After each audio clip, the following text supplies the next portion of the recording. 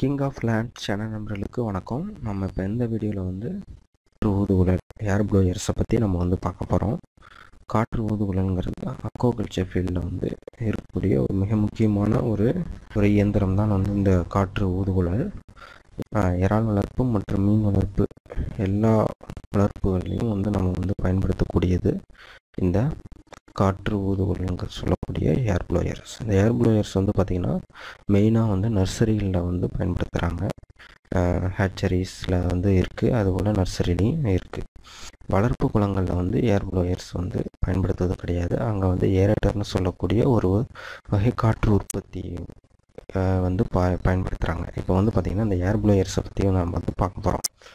இதுதான் வந்து அந்த ஏர் ப்ளோயர்ஸ் பார்த்திங்கன்னா தெரியும் எப்படி இருக்குது அப்படின்ட்டு. ஸோ இது வந்து ஒவ்வொன்றும் 10 ஹெச்பின்னு சொல்லக்கூடிய அளவுக்கு குதிரைத்திறன் கொண்ட ஏர் ப்ளோயர்ஸ் இதெல்லாம். ஸோ இது வந்து பார்த்திங்கன்னா ஒரு 1/4 ஏக்கர் அளவுக்கு இருக்கக்கூடிய ஒரு பண்ணைக்கு வந்து இது போதுமானதாக இருக்கும். ஸோ அடுத்து வந்து பார்த்திங்கன்னா இந்த ஏர் ப்ளோயர்ஸ் வந்து பார்த்திங்கன்னா தெரியும் அது எப்படி கனெக்ட் பண்ணியிருக்கு அப்படின்ட்டு. மேலே வந்து ஒரு ஃபில்டர் இருக்கும். ஸோ இது வெளியிலேருந்து காற்றுகளை வந்து எடுத்துக்கொண்டு இது வந்து காற்றை வந்து உற்பத்தி செய்து அதிகப்படியான காற்றை உற்பத்தி செய்து வந்து உள்ளே இருக்கக்கூடிய குளத்துக்கு வந்து அனுப்பக்கூடியதாக இருக்குது. எப்படி கனெக்ட் பண்ணியிருக்காங்கன்னு பாருங்கள். இந்த ஒரு 4 ஏர் ப்ளோயர்ஸும் ஒரு சென்டராக ஒரு டேங்க்கில் வந்து மொத்தமாக வர மாதிரி கனெக்ட் பண்ணியிருக்கு. ஸோ அந்த ஒரு டேங்க்ஸ்லேருந்து எந்தெந்த பாண்டுக்கு வந்து தேவையோ அந்தந்த பாண்டுக்கு வந்து கனெக்ஷன் பண்ணியிருக்கு பைப்ஸ், பிவிசி பைப்ஸ் மூலமாக. இந்த பிவிசி பைப்ஸில் வந்து பார்த்திங்கன்னா நார்மலாக வந்து இந்த சொட்டு நீருக்கு பயன்படுத்தக்கூடிய அந்த ஒரு ட்ரிப் சிஸ்டத்துக்கெலாம் வந்து இருக்கக்கூடிய அந்த கண்ட்ரோலர் தான் வந்து இதுக்கும் இருக்குது. ஸோ இது வந்து நம்ம வேணுங்கிற இடைவெளியில் வந்து நம்ம வந்து அதுக்கான ஹோல்ஸ் வந்து போட்டு அதுக்கான ரப்பர் வாஷர் மூலியமாக நம்ம வந்து அதை வந்து அந்த கண்ட்ரோலரை வந்து ஃபிக்ஸ் பண்ணிக்கலாம். அதே போல் அந்த ஓஸும் வந்து பார்த்திங்கன்னா ட்ரிப் சிஸ்டத்துக்கு பயன்படுத்தக்கூடிய அந்த ஓஸு தான். இதை வந்து எப்படி பண்ணுறாங்க அப்படிங்கிறத நம்ம வந்து பார்க்கலாம். ஸோ ஃபஸ்ட்டு வந்து என்ன பண்ணுறாங்க அப்படின்னா, இந்த மாதிரி அந்த ஓஸுகளை வேணுங்கிற அளவுக்கு வந்து நம்ம வந்து கட் பண்ணி எடுத்துக்கணும். இது வந்து பார்த்திங்கன்னா ஒரு 3 அடியிலேருந்து 5 அடி நீளமுடைய ஒரு ஓஸ் வந்து கட் பண்ணி எடுத்துக்கிறாங்க. அடுத்து வந்து பார்த்திங்கன்னா அந்த கனெக்டர்ஸ் வந்து அதுக்கான கனெக்டர்ஸ் வந்து வச்சுருக்காங்க.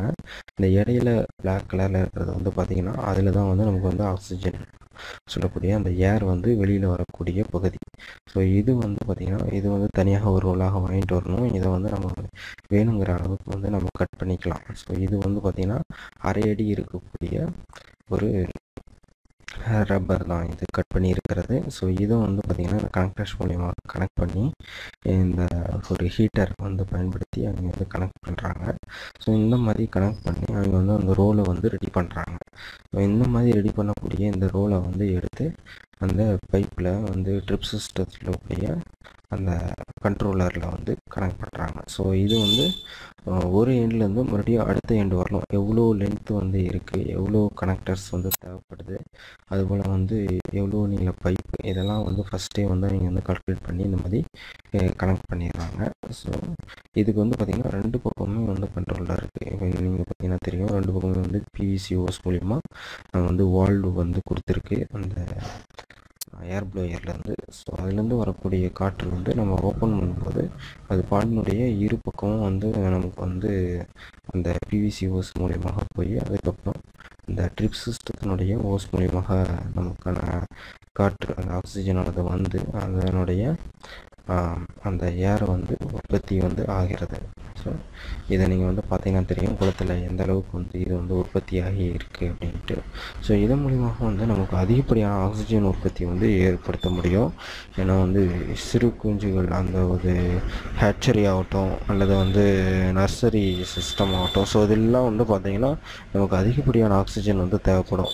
ஏன்னா வந்து நம்ம அதில் ஸ்டாக் பண்ணக்கூடிய டென்சிட்டின்னு சொல்லுவாங்க, அதாவது இறால் குஞ்சுகளினுடைய எண்ணிக்கை வந்து ரொம்ப அதிகமாக இருக்கும். ஸோ அதனால் வந்து நம்ம வந்து இது போன்ற ஏர் ப்ளோயர்ஸு அதுபோல் ஏரேட்டர்ஸும் பயன்படுத்தணும், ரெண்டுமே பயன்படுத்தணும். ஸோ அந்த ஏர் ப்ளோயர்ஸ் வந்து பார்த்திங்கன்னா கீழே வந்து பாட்டத்துலேருந்து நமக்கு வந்து உற்பத்தி ஆகிறதுனால அதில் அந்த காற்றானது வெளியில் வரும்போது மேக்ஸிமம் ஏரியா வந்து கவர் பண்ணி வரும். ஸோ இது வந்து ஒவ்வொரு ஒரு 5 அடிக்கும் ஒவ்வொரு ஏர் ப்ளோயர்ஸ் அந்த வரும்போது நமக்கு வந்து அந்த பாண்டு முழுவதும் வந்து அந்த சர்க்குலேஷன்ஸ் ஏர்னுடைய உற்பத்தி வந்து ரொம்ப அதிகமாக இருக்கும்.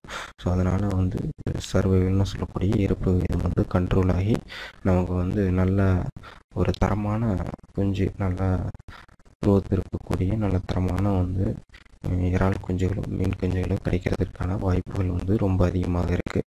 ஸோ அதனால் வந்து நர்சரி பண்ணுறவங்க கண்டிப்பாக வந்து இந்த ஏர் ப்ளோயர் சிஸ்டத்தை வந்து கண்டிப்பாக வந்து இன்ஸ்டால் பண்ணிக்கணும். ஸோ இது வந்து 5 ஹெச்பி 10 ஹெச்பி இப்படி பல வெரைட்டிஸ் இருக்குது. ஸோ இதை வந்து நம்ம பயன்படுத்தி பண்ணும்போது நமக்கு வந்து நல்ல ஒரு ரிசல்ட் வந்து கிடைக்கும். ஸோ மேக்ஸிமம் வந்து நம்ம வந்து டிஓ லெவல் வந்து 6 கீழே வந்து போகாமல் நம்மளால் வந்து பார்த்துக்கொள்ள முடியும். நன்றி, வணக்கம்.